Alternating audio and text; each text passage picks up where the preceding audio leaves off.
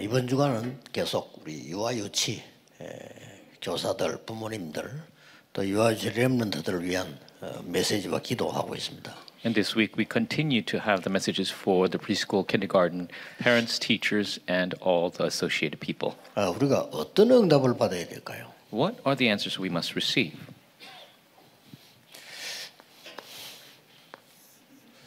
성경에 있는 응답을 받아야 되거든요. We must receive the answers that are in the Bible. 그렇다고 볼 때 성경에는 어떤 응답을 받아야 됩니까? And when we look at it that way, what answers must we receive from the Bible? 갈보리산, 감람산, 마가다락방이 모든 것에 이제 결론을 낸 거거든요. We have the conclusion for all things at the Mount of Calvary and Mount of Olives and Mark's Barum. 이 중에서 갈보리산에서 예수님께 다 이루었다고 말씀하셨고요. And here Jesus replied that everything is finished at Mount Calvary. 이 마가다락방은 성천 이후에 제자들이 언약 잡은 사람들이 응답을 받은 거고요. And Mark's upper room, after Jesus' ascension, these are the disciples who received the answers. 그 중에 예수님께서 감람산에서 마지막 메시지를 한 겁니다. And Jesus gave that final message at the Mount of Olives. 우리는 무슨 기도를 해야 될 것이냐 하는 거죠. What prayer must we do? 예수님께서 여기서 여러분이 아시다시피 굉장한 우리를 파수꾼으로 세우고 제자들을 보내는 세 개의 망대를 주셨단 말이에요. And at this place, Jesus gave us the partisan to raise us as the watchmen and be the disciples to the ends of the earth. 이걸 기도해야 되는 겁니다. This is what we must pray for. 그리고 어떻게 가야 된다. 여정까지 다 알렸다니까요. And he even told us the journey, how we should go. 그리고 중요한 그때그때 수원 이정표를 다 알린 겁니다. And at the place, he gave us the guideposts that we must know. 이걸 이미 여러분 알고 있습니다. And we already know these things. 이거 붙잡고 기도를 해야 되는 겁니다. We must hold to this and pray. 심지어 예수님께서는 다른 거 기도 안 해도 돼 그랬습니다. It's to the point where Jesus said, you don't have to pray about anything else. 그래서 여기에 가장 숨겨져 있는 말이 하나님의 나라, 그 나라의 일 이렇게 예수님이 말씀하신 겁니다. And what is hidden here is the kingdom of God and the works of the kingdom of God. 이 망대를 우리는 세우는 거고 이 여정을 가는 거고 이 이정표를 보고 말씀성 지키는 거란 말이에요. We are raising this partisan, we're on this journey, and we are fulfilling these guideposts. 그래서 처음부터 예수님이 말씀하셨죠. That's what Jesus said from the beginning. 예수님 제일 첫 번째 가르침 산상보훈에서요. 나라 임하옵시며라고. The very first teachings of Jesus, the Sermon on the Mount, he says, "May your kingdom come." 다른 기도하지 말고 그의 나라와 그의 의를 구해라. Don't pray for anything else. Seek His kingdom and His righteousness. 그래야면 모든 것을 더해 주시리라. Then everything will be added unto you as well. 제일 마지막에도 하나님 나라의 일을 40일 설명했다. And finally, he spoke of the kingdom of God, the works for 40 days. 많은 성도님들 심지어 목회자들까지 자신을 알 거 아닙니까? 응답이 안 온다는 걸 알 겁니다. Many believers, many pastors, you know yourself, maybe the answers are not coming. 그게 참 고생이죠. And it's a struggle. 그리고 슬슬 세계교회는 문 닫고 있습니다. And slowly the churches of the world are closing their doors. They must close their doors. 기도가 틀린 거예요. Because their prayers are wrong. 예수님께서 기도하라고 했는데 그거 붙잡고 기도를 해야 되는 겁니다. We must do the prayers that Jesus told us to do. 그래서 여러분들이 여기에 특히 큰 힘을 내가 얻을 수 있도록 기도하셔야 돼요. And so we must pray that we could receive great strength from this. 기준은 아까 얘기했습니다마는 유아유치 맡은 여러분 사역자들이 부모도 살리고요. 아이도 살리고 다 살려야 됩니다. And the standard is the teachers for the preschool and kindergarten. You must save the children and the parents. You must 이 save 응답 everyone. 받으면 다 들어 있습니다. If you receive these answers, everything is included. 그런데 중요한 거는 예수님께서 완성을 하셨을 뿐이지 영세 전부터 구약에도요 이 축복이 있었어요. The important thing is Jesus, He 그렇잖아요. fulfilled it, but it existed even before in the Old Testament.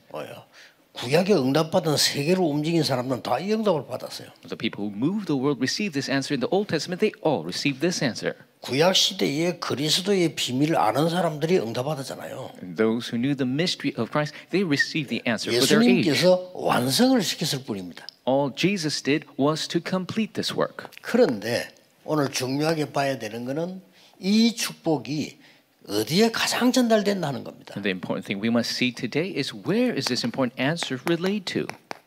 후대입니다. The posterity. 후대 중에서 어디냐는 겁니다. And amongst the posterity, who? 이게 특히 사역자 가운데 오늘 우리 여성들, 여성 산업인들의 사명이 나옵니다. And especially here, we see the important mission of the businesswomen. 오늘은 산업선교 시간이기도 하고 유아유치 교사들이 사역자들이 모이는 시간이기도 합니다. And this is the business industry missions message, as well as a time for the preschool kindergarten teachers to gather 그렇다고 together. 볼 때 굉장히 중요한 부분이죠. And in that, this very important aspect. 여러분 어떤 사명 깨달아야 되는 거 하니까 성경에는 거의 여자들 이름이 많이 안 나와요. And you must realize in the Bible, there's not that many women 그런데 names. 중요한 데는 다 나와요. But they are included in the most important times. 거의 다 숨겨져서 나와요. And they are all hidden where they are. 초대교회도 보면은 그 사도들의 부인 이름 나오는 데가 없어요. In the early church, you don't see any of the wives of the apostles. 그러나 그 사람들이 다 전부 숨은 역할을 다 한 겁니다. But they did all the important hidden works.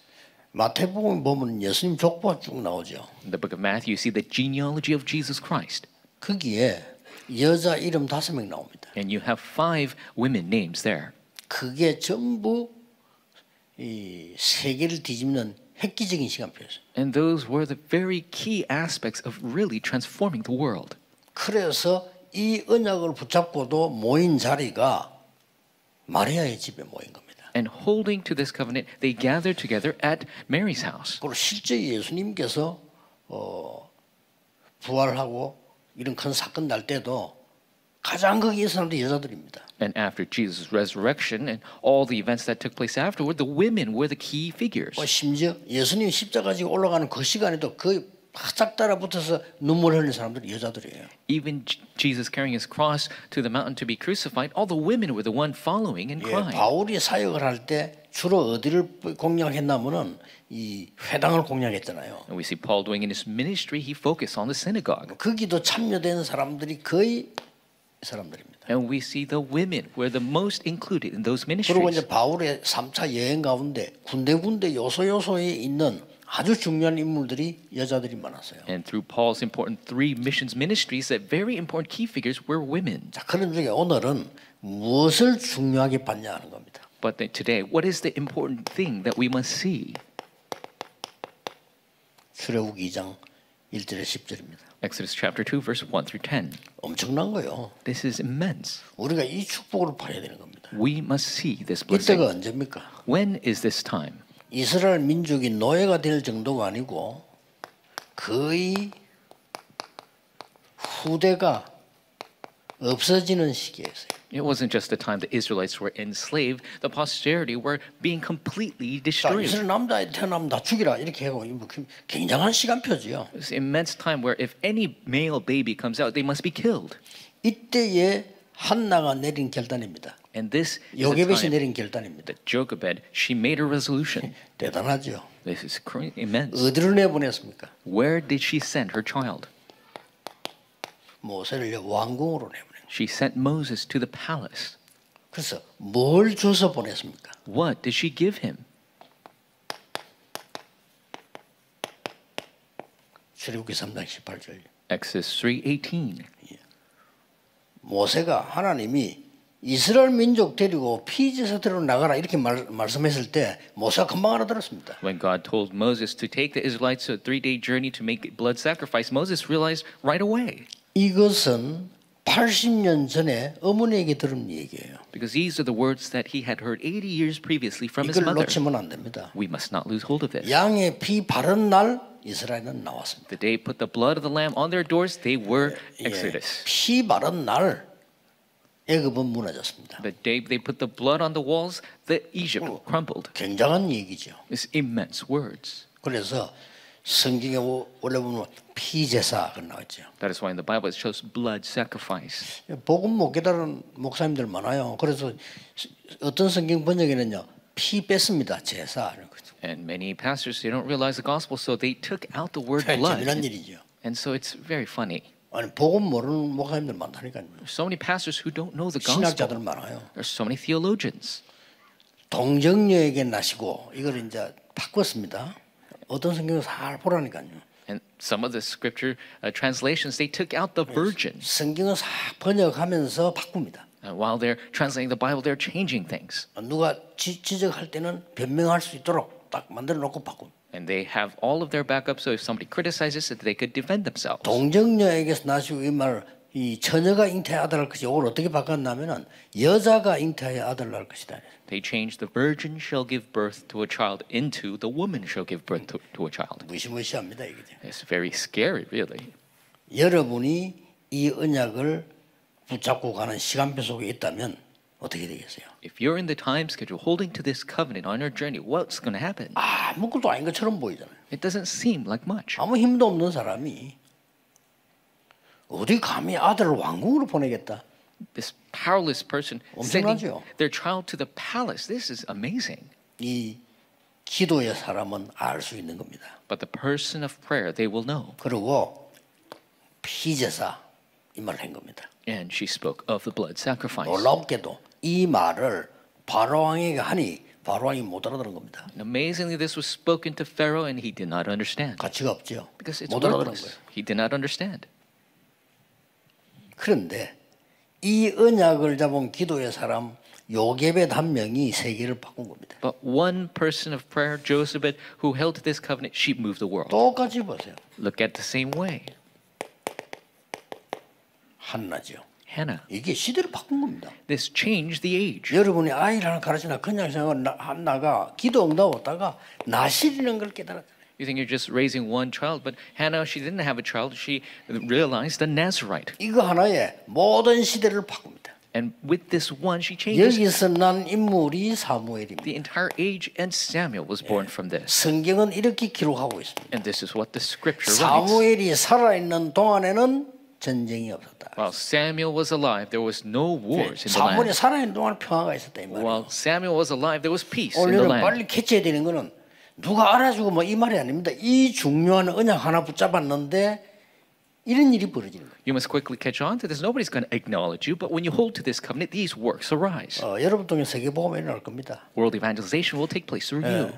물질 걱정 안 해도 됩니다. You don't have to worry about the material 당연히 things. 올 겁니다. It will rightfully come. 그렇죠? That's right. 여러분 진짜 시작하면 교회 부흥 당연히 일어날 겁니다. If you truly start, the growth of your church will rightfully take place. 그래서 세계교회 위기 막아야 됩니다. So we must stop the crisis 어린 of the world. 아이에게 진짜 복음 전해줘야 We 돼요. must truly relay the gospel to that young child. 피제사 The blood sacrifice. 참된 평화를 이룬 나실인. The true peace comes upon the land through the 좀 Nazarite. 배워보세요. Look at this covenant.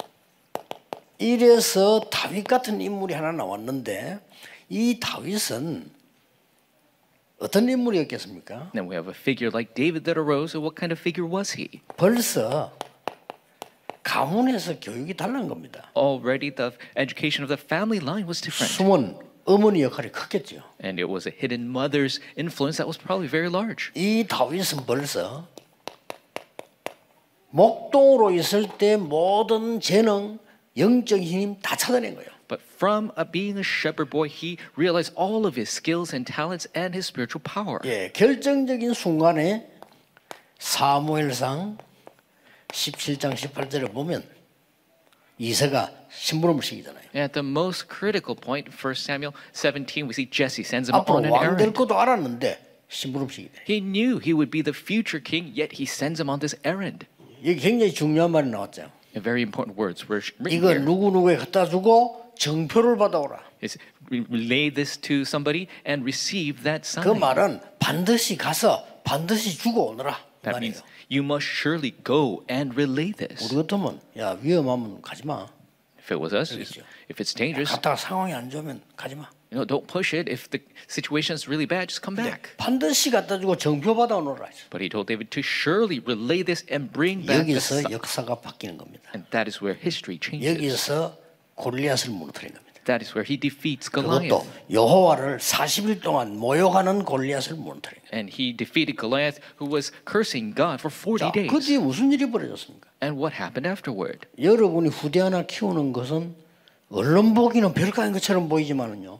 제대로 복음 알고 있는 후대 하나 키우면 반드시 이런 일이 난다. And raising one posterity might not seem like much, but if they surely have the gospel, then these works 이 arise. 사람은 누굽니까? Then who is this person? 열왕기상 19장 19절 21절에 And we see the 1 Kings 19 through 21. 최고로 어려움 당하는 엘리야가 거의 큰 위기 왔을 때 부른 제자가 엘리사입니다. In Elijah going through the greatest difficulty at the moment of greatest crisis, he calls Elisha.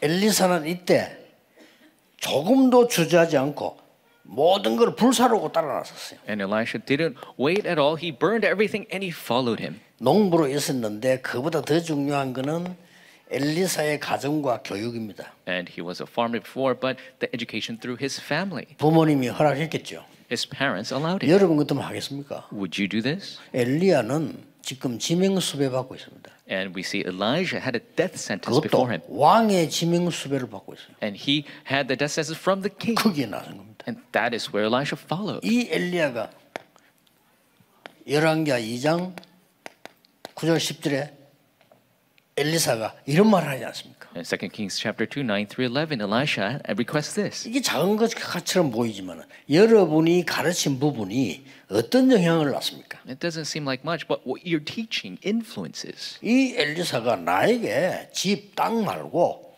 갑절의 영감을 내게 달라고 얘기했어요. Elisha didn't say, give me a house or a land. He says, give me a double portion of your spirit. 이 엘리야가 도단성 운동을 일으킨 겁니다. And this Elisha begins 그렇죠? the Dothan movement. 그래서 이제 집회를 마무리하면서요.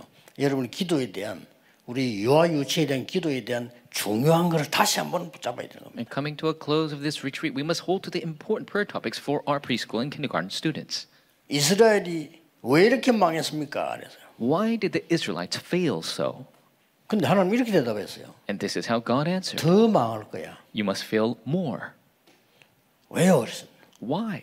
갈 사람이 없어. Because no one is able to go. 그랬더니 이사야가 나를 보내소서 이랬어요. And Isaiah says, send me. 하나님은 그래, 네가 가라 말씀하지 않았어요. But God didn't say, okay, you go.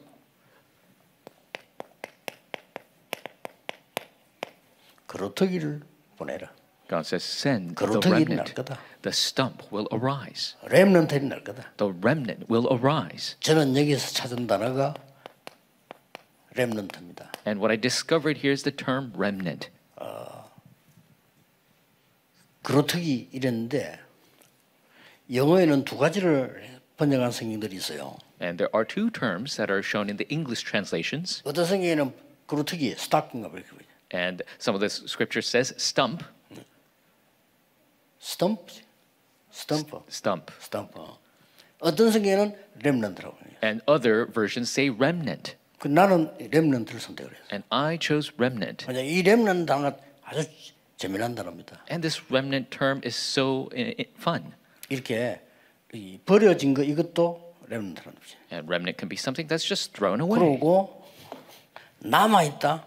이도 렘넌트. And it could be something that remains. 음식 쓰레기 있죠. 그거 보고도 렘넌트라는 거죠. It could be the remaining food that we have 근데 eaten. 따로 끝까지 또 보존돼 있는 거 보고도 렘넌트라는 거죠. And it could be something that just subsists, existing. 버려진 자처럼 보이지만은 남은 자입니다. It seems somebody that is cast away, but they are the remaining ones. 이 운동이 일어나니까 이사야 60장 1절 22절에는 전 세계가 살아나게 되는 거예요. And because this movement continued, Isaiah 61 through 22, through the entire 빛이시니까. world, because the light is there. 그래서 이사야 62장 6절 12절에는 파수꾼을 세워라. That's why Isaiah 62, 6 through 12, raise the 이 watchmen. 빛을 가진 파수꾼을 세워라. Raise the watchmen who have this light. 여러분이 가르친 아이가 정확한 복음을 깨달아 버리면 빛을 발하는 파수꾼이 돼요. If the child you teach has this gospel, they will be the watchmen who shine this 우리는 light. 그냥 양심대로 은혜대로 가르칠 뿐인데 대로가 열려요. And we have just relayed 그렇죠. to our conscience and our grace, but the highway is built. 하나님의 능력이 얼마나 큰지 여기에 만민이 오게 된다. The power of God is so great that nations will come. 꼭 기억해야 됩니다. You must remember this.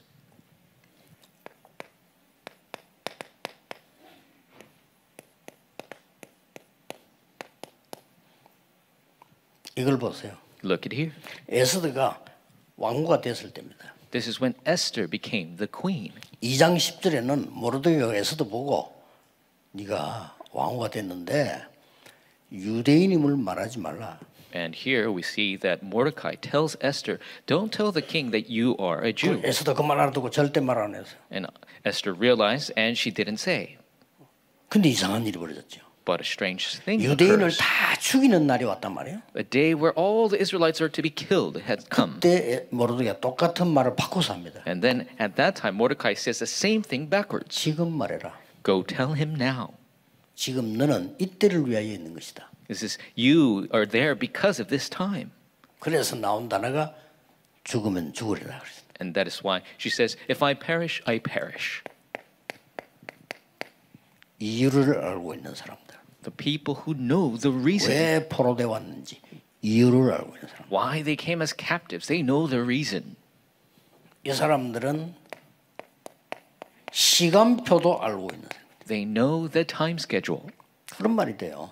That's what it means. 방법도 알고 있어요. They know the method 오직 하나님의 능력으로. only by the power of God. 그래서 전 세계 불임절이라는 걸 알리는 역할을 한 거예요. That is why they were able to have the day of Purim, which showed their salvation to the entire world. 언약 잡은 여자 한 명이 이런 일을 벌린다니까요. One woman holding to the covenant arise these works. 그래서 여러분이 제일로 힘 얻어야 돼요. That is why you 이유 must 없어요. receive the greatest strength. There's no other 어떤 reason. 문제 앞에서도 괜찮습니다. 여러분 그 힘을 얻어야 돼요. Doesn't matter what other problem comes, you must receive that strength. 사람 말에 속지 말고 하나님 말씀에 힘을 얻어야 돼요. Don't be deceived by the words of people. You must receive the words of God. 여러분이 필요한 거 뭐 있습니까? 찾지 마세요. 진짜 은혜 받으면 나오게 돼 있습니다. Is there something that you need? Don't seek it. If you receive the grace, then they will follow. 지금 제가 뭘 얘기하고 있냐면요. 역사적인 증거를 얘기하고 있는 거예요. And what I'm telling you now is the historic evidence. 그 에스더라는 인물을 만들어냈는데 이게요. 그 나라가 어느 나라입니까? 그때 당시 세계를 움직이고 있는 나라예요. This figure that was raised, Esther, what kind of country was she in at the time? It was the greatest country at the time that moved the world. 그래서 예수님께서 이렇게 말씀하셨습니다. That is why Jesus spoke these words. 십자가지로 가실 때, 골고다로 올라가실 때 나를 위해서 울지 말고 네 자녀를 위해서 울어라. Carrying the cross on the way to Golgotha, he says, don't cry for me, cry for your children. 부활하셔서는 어린 양을 먹이라. This is, as he resurrected, he says, feed my lamb. 자, 이 말을 알아듣고 바울은 회당을 파고든 겁니다. Understanding this, Paul went into the synagogue. 바울의 진짜 선교는 이거였습니다. Paul's true mission was this. 바울이 한 진짜 사역은 이거였다니까요. Paul's true ministry was this. 이 회당에서 후대들을 가르친 겁니다. And in the synagogue, he taught the posterity. 자, 이 후대들이 나중에 이 타이밍을 보세요. And look at the time of this. This posterity, 이스라엘의 유랑민이 돼서 흩어지니까 여기에 같이 섞여 나가는 거예요. when the Israelites became a wandering nation, they were scattered with him. 절대 걱정하지 말 것은 0.1%의 복음 가진 사람이 거기에 섞여 들어가는 겁니다. And you don't have to worry about anything because the people with the gospel, 0.1%, was scattered along with them. 그래서 세계 복음화 일어난 겁니다. That is why world evangelization took place. 확실합니다. It's a sure 제가 thing. 저 지금 애굽 시대부터 로마 시대까지 가는 거예요. From the age of the Egyptians all the way to Rome, 전부 I've 있잖아요. shown you this evidence. 그래서 여러분이 지금 확인해야 됩니다. 내가 응답 받고 있는지 안 받고 있는지. And you must confirm this. Am I receiving answers or 그거 not? 확인해야 돼요. You need to confirm 내가 that. 성경에 있는 응답이 오고 있나 안 오고 있나를 확인해야 돼요. You have to confirm if it's the evidence of the Bible coming to my life. 그거 뭐 여러 가지 뭐 교회에서 뭐 얘기 많이 하는데 그거 말고 성경에 있는 응답이 내게 와야 돼요. Not all the gossip that's 그렇죠. taking place in the church is the 확인해야 돼요. answers to the Bible coming to me. You must 그 confirm that. 응답은